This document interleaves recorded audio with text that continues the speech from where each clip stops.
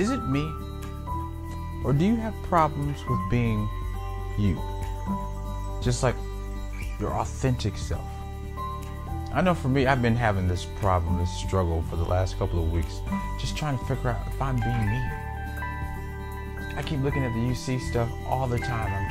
I'm just going through it all the time. Saying, Josh, is that you? Are you really being you? I don't feel like I'm being myself yet. I don't really feel like I've found my niche. And it's so hard to be yourself in this world where there's so many people judging you and criticizing you on everything you do. I just want to be me. But the question is, do you even remember you? I know for so many people, they're lost.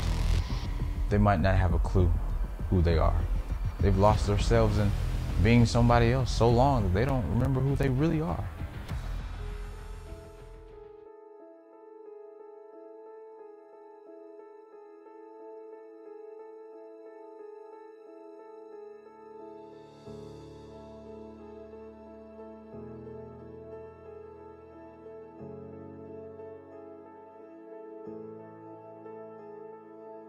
I know you want to be yourself. I know you have struggles getting your point across, and you try to figure out how to say it without hurting someone's feelings. I just want to be me, and I want you to be you. But I guess we have to figure out how.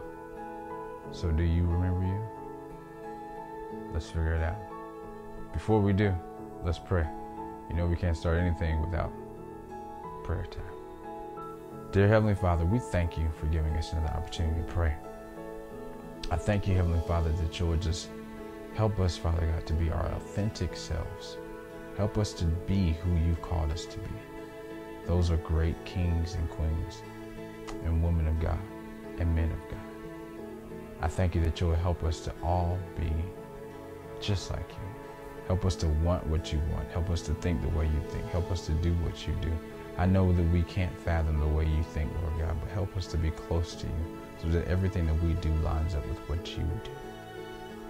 I pray that you'll just give us a word, open up our hearts and our ears so that we can do what you've called us to do and be what you've called us to be. And it's in Jesus' name we pray. Amen. You guys ready to get started this week? It's a new series. Help me welcome Mr. Burrell Billingslea.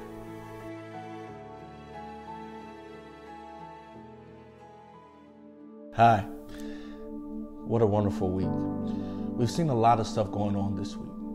Murders, people dying, and all kind of things that are in disarray here in the country. But we wanted to give you a word about remembering you, who God called you to be. There's all kind of things that throw us off in this society, but we have to always remember that God has called us to something better and greater. One of my favorite artists right now is a young man by the name of Rod Wave. He has an album out called Ghetto Gospel. One of the songs, my favorite song, is Chip on My Shoulder. In that song, in that track, Rod Wave, he talks about how he literally remembers coming from the slums.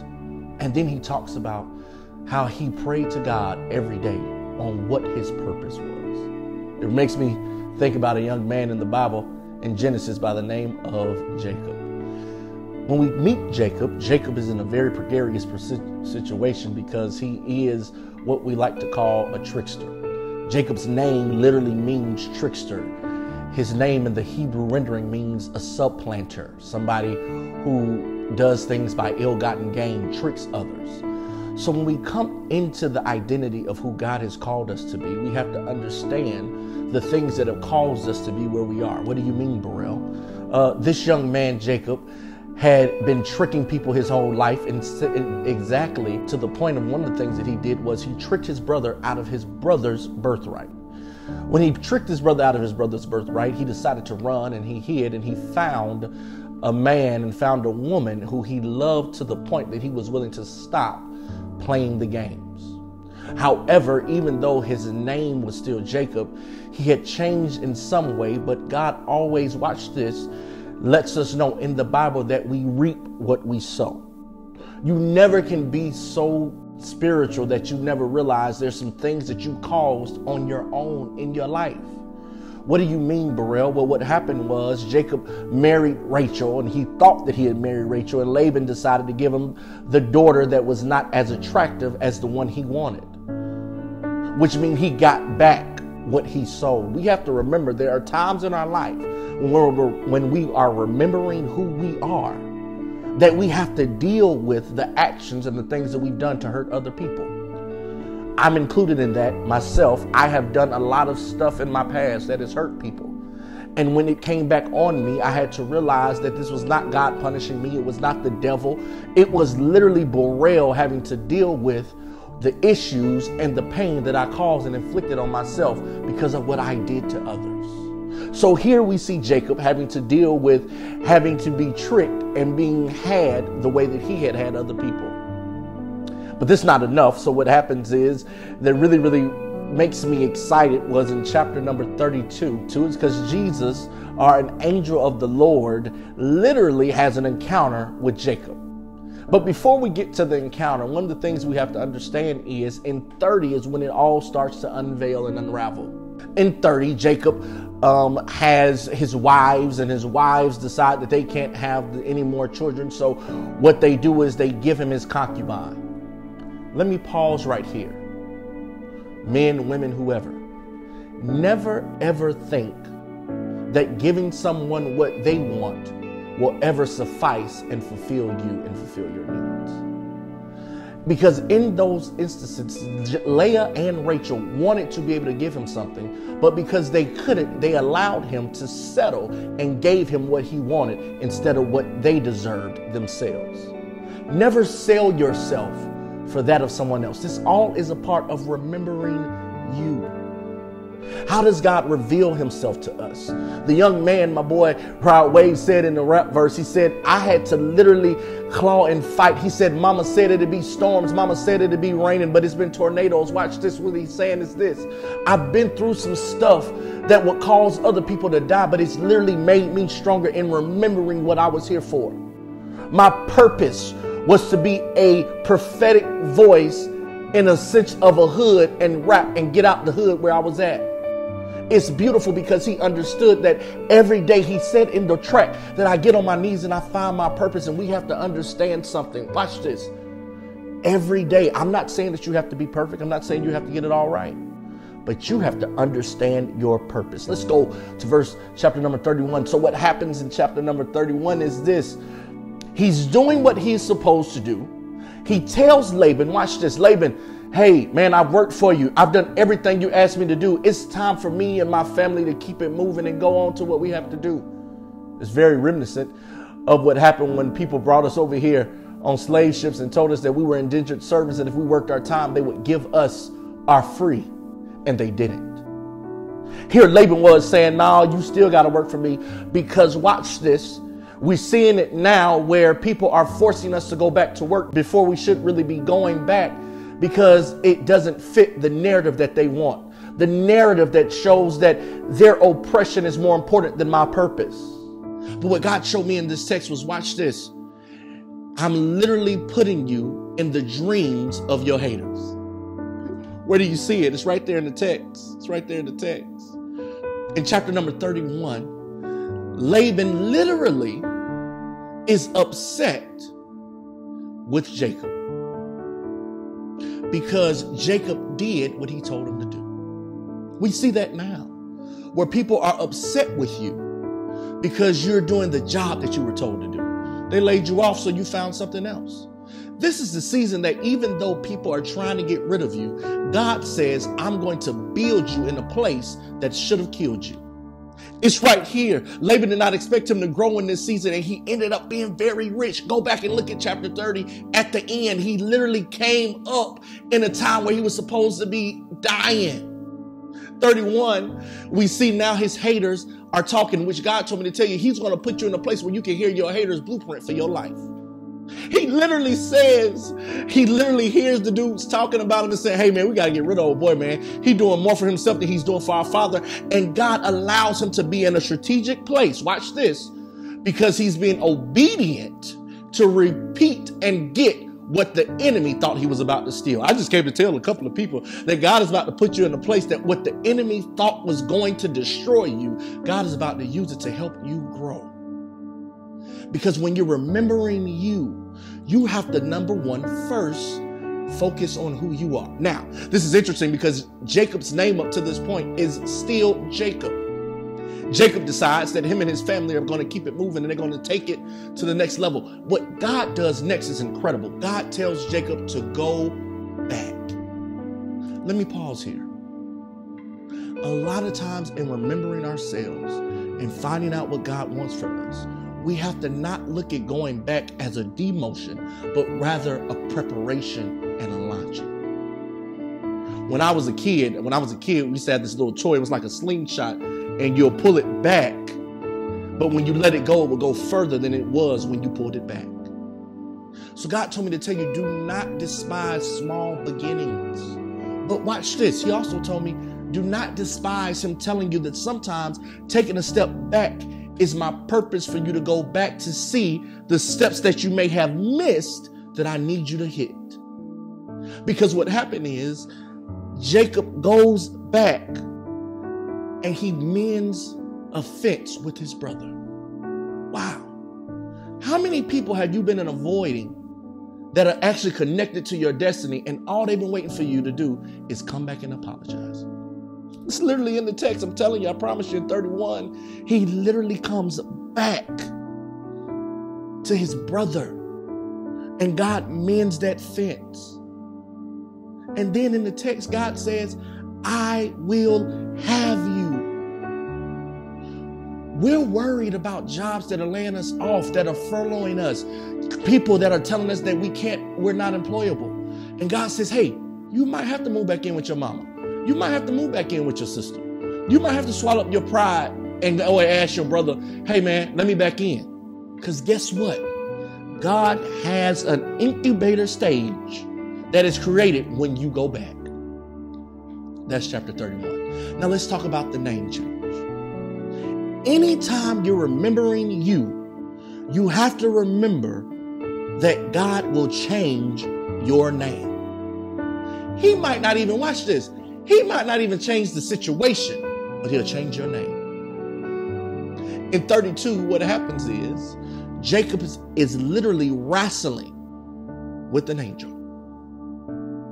In the text, the angel of the Lord, which is God, asks him what his name is. Jacob says, my name is Jacob. In the text, he wrestles with the angel. The angel asks him his name. His name in the text is Jacob. But the angel says, no, that's not your name anymore. Come here. Come closer. Stop allowing people to call you what you used to be when you're now remembering you. Stop answering to what you used to be and answer what God has called you. Watch this. After the fight. Come here, I'm going to help you. After the fight literally means this. He was wrestling with the angel, and the angel said, you fought people and you won. You fought me and you won. You wrestled with God and you won. God told me to tell you, the scar that is on you is a reminder that God brought you through something and nobody can take that away from you. The scar of your credit being bad, the scar of your marriage failing, the scar of people lying about you, the scar of you having illegitimate children, the scar of you dropping out of school, the scar of you being a laughter to everybody. God says that scar is what I'm using to put a brand on you that you are mine. So you don't have to answer to it anymore. Because now your name has changed. What was his name? His name, incidentally, now is Israel, which means God changed his name from who he was to where he was going. Now, this is the interesting thing. God changed his name before his situation changed, which literally means, watch this, it's not about me having the number one role at church. It's not about me being able to know all the scripture. It's not about me knowing how to speak in tongues and how to wear fancy suits. It's about me identifying who God has changed me to and God saying my name has changed. My name can be changed when I'm in prison. My name can be changed when I'm sitting in sin. It doesn't mean that God is justifying it. It means he justified me so I can change with where he's taking me. That's all I came to tell you today. In remembering you, remember. My boy Wade said it on Ghetto Gospel. Every day I get on my knees and ask God my purpose. Wade did not say, God answered my dreams because I was in church, because I knew what to say.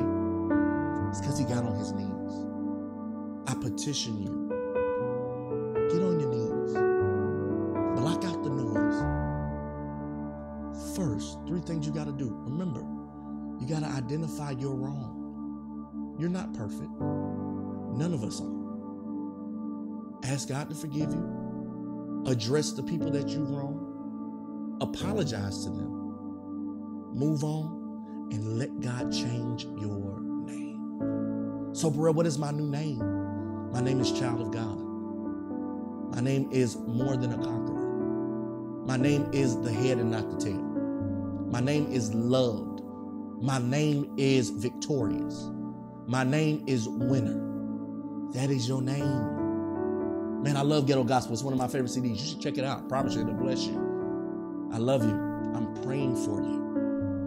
Now, let's bow our heads. I just want to say a prayer for you for this week. Because a lot of us have a difficulty addressing and accepting our newness when the old us is hovering over us. So we got to pray and ask God to block the enemy's hand on what I used to be so that I can focus on what you called me to be. Come on, let's pray. Dear Father, I thank you for this glorious moment. I thank you for this life-changing moment. That people that are looking at us now are knowing that they don't have to be what people think they have to be. That the term unconventional church is not something that we just talk about, but it's who we are. And as an unconventional church, God, we pray and ask you to change our heart. Right now in this moment, God, we ask you to show us the blueprint of what our name is going to be. God, as we drop to our knees every day and just send you up a prayer, speak to us in our quiet moments. Be with us when we don't know the answers. And when we don't hear your voice, God, please write it on the tablets of our heart and our dreams. God, show us who we are in you. Bless us and blow our mind this week. Give us a peace this week. In Jesus' name, amen. I'm praying for you. I love you. There's nothing you can do about it. Be blessed.